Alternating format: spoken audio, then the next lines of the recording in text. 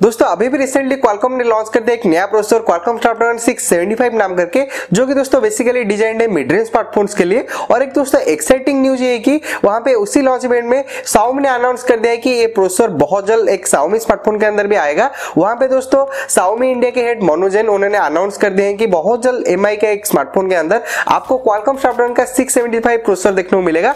साथ में दोस्तों मैं आपको बताना चाहता हूं कि क्वालकॉम स्नैपड्रैगन 675 के अंदर आपको बहुत सारे कमाल के अपग्रेडेशन देखने को मिलेंगे क्वालकॉम स्नैपड्रैगन 660 एंड 670 के कंपैरिजन में। हालांकि दोस्तों ये प्रोसेसर क्वालकॉम स्नैपड्रैगन 710 से स्लाइटली लोअर है, पर दोस्तों आपको क्वालकॉम स्नैपड्रैगन 675 के अंदर बहुत सारे अच्छे इंप्रूवमेंट्स भी देखने को मिलेंगे। तो दोस्तों मैं इस वीडियो में आपको क्वालकॉम स्नैपड्रैगन 675 के बारे में सभी डिटेल इंफॉर्मेशन देने वाला हूं। So guys let's begin. दोस्तों स्नैपड्रैगन का 675 प्रोसेसर अभी भी रिसेंटली लॉन्च हुआ है और ये क्वालकॉम का लेटेस्ट चिपसेट है मिड रेंज स्मार्टफोन के लिए। यहाँ पे दोस्तों बताया जा रहा है कि ये प्रोसेसर क्वालकॉम स्नैपड्रैगन 670 से स्लाइटली बिलो है, पर दोस्तों कंपनी का कहना यह है कि ये प्रोसेसर दोस्तों कंपनी का एक पहला प्रोसेसर है जो कि 11 नैनोमीटर टेक्नोलॉजी के ऊपर बनाया गया है। साथ में दोस्तों कंपनी यहाँ पे बताता है कि आपको ये प्रोसेसर के अंदर 30% faster game loading time and 30% faster web browsing time देखने को मिलेगा क्वालकॉम स्नैपड्रैगन 670 के कंपैरिजन में। तो डेफिनेटली दोस्तों आप यहाँ पे एक्सपेक्ट कर सकते हैं कि आपको क्वालकॉम स्नैपड्रैगन 660 के कंपैरिजन में आपको कितना अच्छा परफॉर्मेंस देखने को मिलेगा।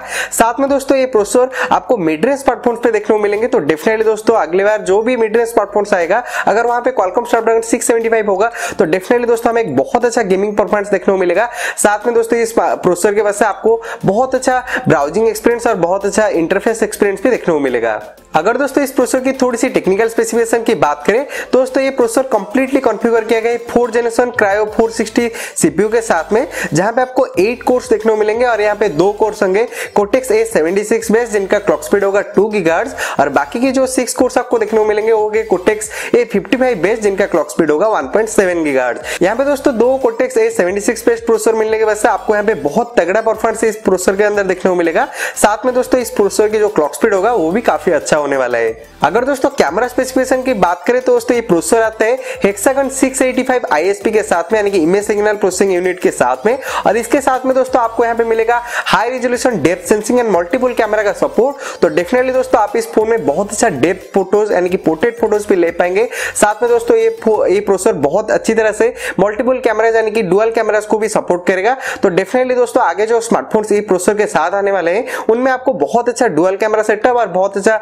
पोर्ट्रेट मोड वगैरह भी देखने को मिलेगा। और यहाँ पे दोस्तों की इंटरेस्टिंग बात है कि ये प्रोसेसर 5x ऑप्टिकल जूम तक सपोर्ट करते हैं इन्हीं टेलीफोटो लेंस के अंदर। यानी कि दोस्तों हमें पहले जो प्रोसेसर देखने को मिले थे मतलब क्वालकॉम स्नैपड्रैगन 600 सीरीज के अंदर उनमें आपको 2x ऑप्टिकल जूम देखने को मिला था, पर अभी दोस्तों इस प्रोसेसर के अंदर क्वालकॉम स्नैपड्रैगन 675 के अंदर आपको 5x ऑप्टिकल जूम का सपोर्ट देखने को मिलेगा टेलीफोटो लेंस के अंदर। तो डेफिनेटली दोस्तों अगर आपके फोन में टेलीफोटो सेटअप होगा इसी प्रोसेसर के साथ में तो आपको एक बहुत अच्छा कैमरा एक्सपीरियंस, बहुत अच्छा पोर्ट्रेट शॉट एक्सपीरियंस भी आपको देखने को मिलेगा।